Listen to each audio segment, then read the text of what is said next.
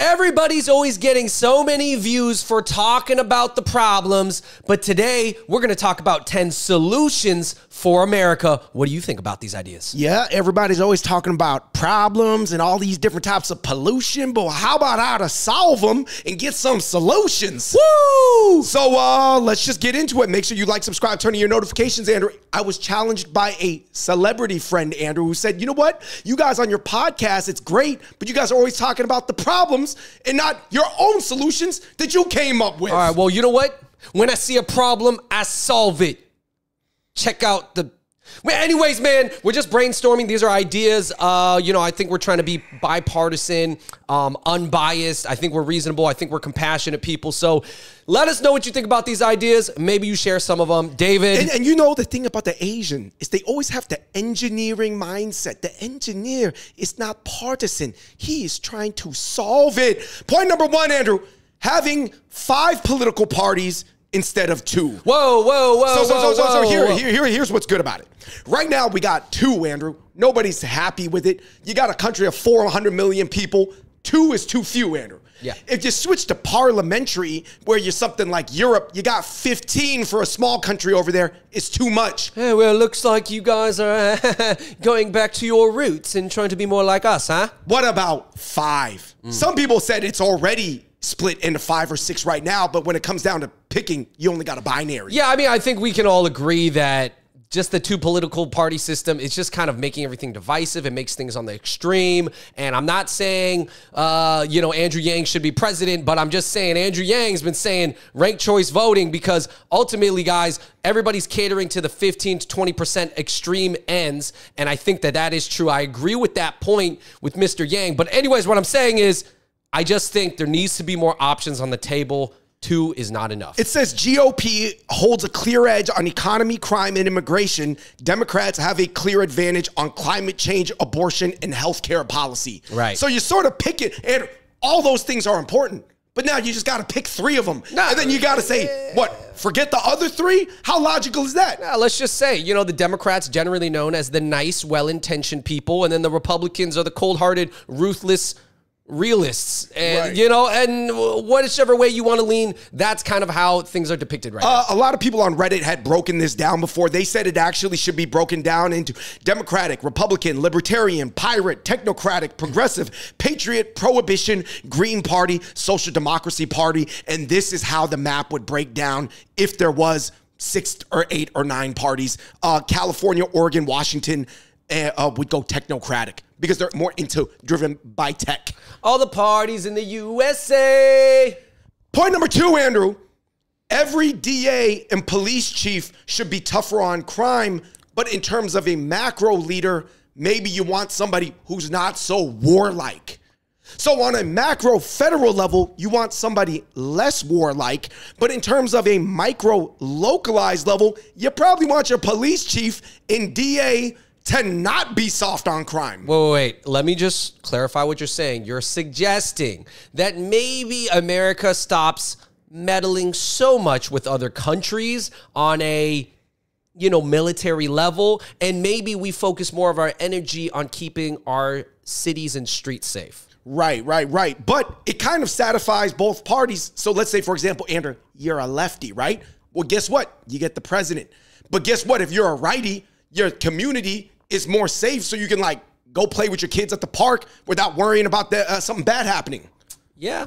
Okay. Interesting. Let us know what you think in the comments down below. It's a micro versus macro application. Most people only vote in the federal, national elections, but we're talking about micro application versus macro. There are so many different scopes of society, so many different focal lengths. It's the smart thing to do, guys. Literally, it's just called balance. Point number 3, Andrew.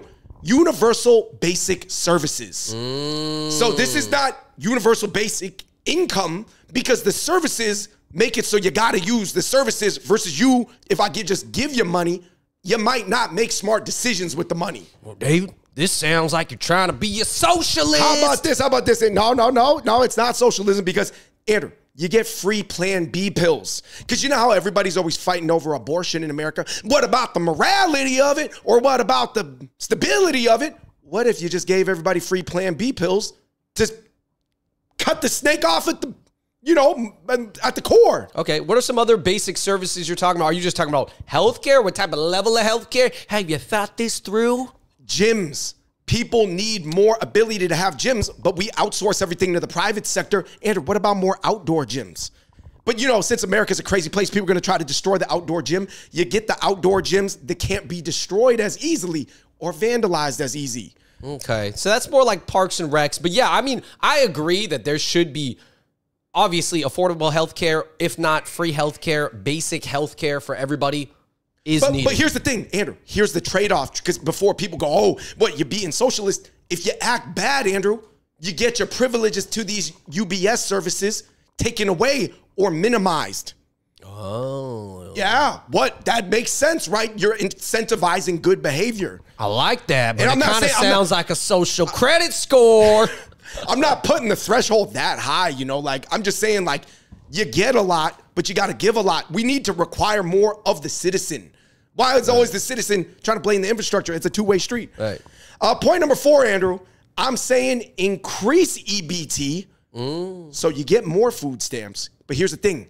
You get more, but you can buy air fryers with the EBT, but you're limited to relatively healthy choices. Whoa. See, think about you get more, but then you get your choices more regulated. Yeah. I mean, I think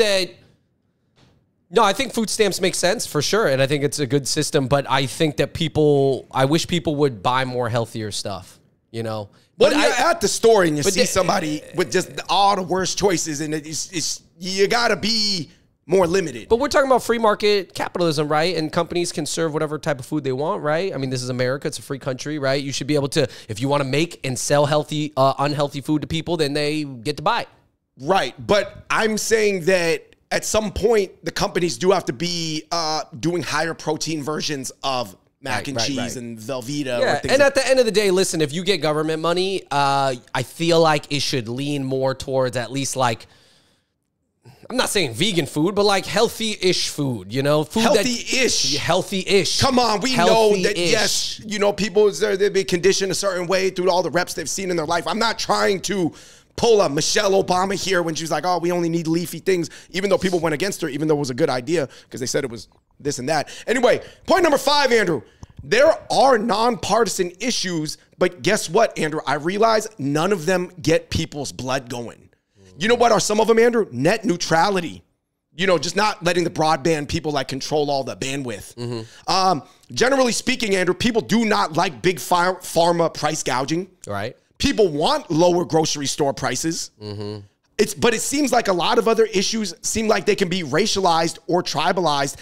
You know what are things that are unpopular though, Andrew? Military drafts. Right. You know why?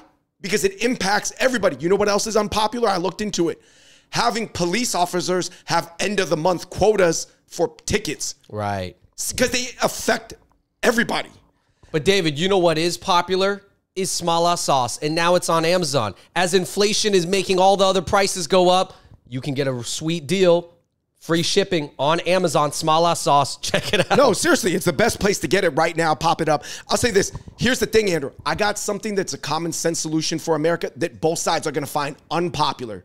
What? So, national service. Oh. And when I say national service, I'm not talking about military conflicts because I know America's involved in a lot of overseas stuff that people don't agree with. I'm talking about cleaning up the parks. Andrew, me and you grew up in church. We had to do a ton of community service. Yeah. Picking up parks, man. We had to double thick gloves on. We watching for needles, hypodermic stuff, but we still did it as kids. Like, we just was trying to contribute to the society. I don't know if we were trying to get into heaven or what it was, but we did it. Yeah, no, I remember cleaning up, you know, other church members' yards and like doing some yard work for them and just donating our time. Soup and kitchens. I think young people have to be forced to donate some of their time to doing good things in the community, man.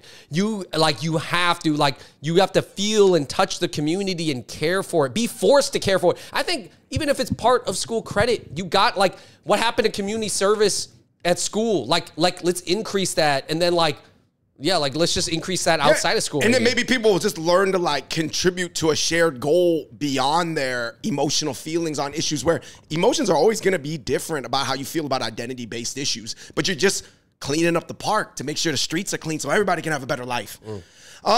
Look, On many issues, Americans see little to no common ground. For example, Andrew, they say foreign policy, the economy, the environment, budget deficit, immigration, gun policy, abortion. However, the things that people do want to work on, Andrew, inflation, affordability of healthcare. People are against drug addiction. People are against gun violence. They're against violent crime. They're worried about the state of morality. Most people are against illegal immigration overall. Like even the Democrats, surprise, but yeah, varying levels. The quality of public K through 12 schools, because whether your kid goes to a K through 12 public school or not, you'll have to interact with people produced out of these systems. So you want the systems to be better. So you have a general more, I guess, just better educated, just better populace, right? People do care about climate change. Andrew, you know what's an issue that has very little dissent on, Andrew? The conditions of roads, bridges, and other physical infrastructure. Everybody can agree on that. Yeah, everybody can agree that they want fixed roads and stuff like that. Right. Domestic terrorism, everybody's against that. Everybody's against international terrorism, and everybody doesn't like unemployment. Point number 6, Andrew, there has to be a media bias map that is regulated by third-party agencies, but it's not just like a media tracker like these. It has to be on every show. And almost every commentator almost has to state their biases. Right. Listen, I still support free speech. Everybody should be able to say what they want, but everybody has got to get a context for what that person's ultimate goals they're trying to achieve is. Yeah, no, I mean, listen, free speech is great. It's amazing. It is one of the freedoms of America. But I don't know if people understood that when the forefathers said free speech, I don't know if they understood how much free speech there would be. There's a lot coming at you from different angles. From your phone, from your TV, from your laptop, from your friend, from the radio, from the TV, from the... This is going to be a bipartisan issue. If somebody gets really popular telling kids to eat a ton of donuts, how could that possibly be good? That's their free speech to tell all the kids to eat donuts 6 times a day. But literally, there's going to be so many downstream ramifications. Point number 7, Andrew, you have to regulate some material and entertainment media and the internet. Literally, there has to be everybody always, oh, it's freedom, it's freedom, it's freedom. Yeah, you have the freedom to absolutely destroy yourself too, right? Ooh. Listen, guys, I'm just talking about the bookends, the worth 10, 15% on the spectrum. Andrew, maybe Sexy Red on one side, Alex Jones on the other side, down ramped by the algorithm. Drill rap, you're talking about getting the drop by a thought, using your Glock on your ops. Maybe you get down ramped. Maybe Proud Boys material also gets down ramped. Well, I think there's some regulation on some of the platforms. Obviously, like YouTube does regulate hateful content, hateful speech, violent stuff, gross stuff. But then there's always those alternative platforms, which I'm not going to name, but that are a little bit 100% free. I just think, listen, guys, there got to be some common sense reform to it. I think for me, I think some other things I would think about is like regulating harder on age for social media. I think that there is a certain limit for kids to have social media. I don't think kids should have social media in their hands at school during class with access to the entire internet. How could that be a good idea? Think about it. In your pocket, in class, under your desk, when you're in 4th grade, you have unfiltered internet. You could be looking at porn and way even worse stuff than porn during class in your pocket. And just be like, I just think that maybe, I don't know if there needs to be like phone lockers at school or something. I mean, someone's going to make money off selling a bunch of phone lockers to school districts and stuff. But I'm just saying some version of this because teachers are having trouble teaching their kids. Now, if there's another way to teach the kids, somebody come up with it. But right now, it's still human to human stuff. And there needs to be some better way so that kids can sit still and at least like, sit still with each other. Like, I'm not saying every kid has to learn the same exact thing. Yeah, because different people, I guess, are like culturally more physical learners. Some people more visual. The attention is too crazy. Like, listen, even if you told me, hey, a 3rd grader keeps watching your videos during class, I'd be like, hey, tell that 3rd grader to put their phone away and stop watching Fung Bros. Point number 8, Andrew. People with a history of mental illness can't get guns. This is actually one of the most bipartisan issues right now. Yeah, this every other issue. common. Yeah, every other issue with gun policy has a huge spread. I mean, David, this seems common sense. Is this not already happening? Well, basically, you even just look at what happened with Trump. That guy actually had a history of slight mental illness. And what about these grocery store bullet vending machines? What do you think? Do they got to go? Kind of a weird idea. Man, I mean, I could see having that in the gun range, being more logical. Buy some bullets at the gun range, but right next to the Fanta is hilarious. Yeah, getting milk and hollow tips is crazy, and get some armor piercers. Bro, I'm just saying, anyways. Point number 9, Andrew, there's just some common sense stuff that for whatever reason is just not getting past, Andrew. You need crosswalks that are timed like Asia, so you have the ticking. In Hong Kong, the crosswalks, it like ticks more to let you know that the crosswalk's about to run out. So it's for people who can't see very well. Right. Some they do that in some states. Andrew, why aren't scammers not getting prosecuted more heavily? And why isn't there more agencies dedicated to stopping overseas scammers? Yeah, man. I think scammers make people lose trust in things. I think anything that makes you lose trust in just everyday institutions. Now, you could say the everyday institutions are corrupt or whatever you want to say. I don't know. But I'm just saying people losing trust in everything is not good. No, it's nihilistic. Revising the food pyramid, it already has been revised, but I would like the government to come out and issue a statement saying, yes, at a time we were controlled by big corn or big wheat to basically stimulate a very wrong food pyramid because we basically hurt our own populace because our homies owned all the corn stocks. Yeah. Using digital systems that are way more modern to verify things for even government paperwork instead of analog systems. Right now, people are like, digital stuff can be faked, but then they have their entire life savings on digital too. So it doesn't make any sense. Ranked choice voting, whatever, right? Andrew, a lot of people agree that companies should not be allowed to dump toxic things to make more money. Now, that seems like pretty common sense, right? Because that's going to impact everybody down the line, whether you live in a rich neighborhood, poor neighborhood, middle-class neighborhood.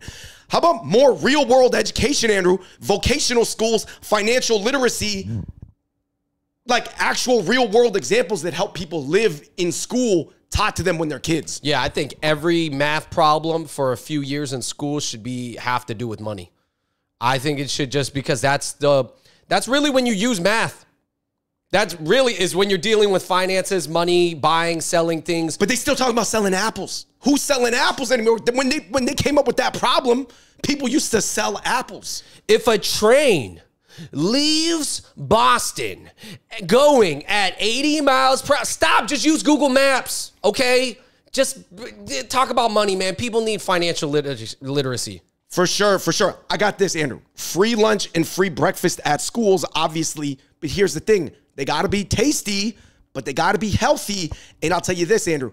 Why shouldn't the kids that do better in school stay out of trouble, get a little bit better grades, maybe have access to a few more treats or premium options on the free lunch and free breakfast? Come on, man. We got to work. And then point number 10, Andrew, just more acknowledgement that compassion and competence cannot be mutually exclusive. It feels like the Democrats are filled with compassion, no grasp of the real world, no competence, and Republicans might lack compassion for people born into worse cards in life. Yeah.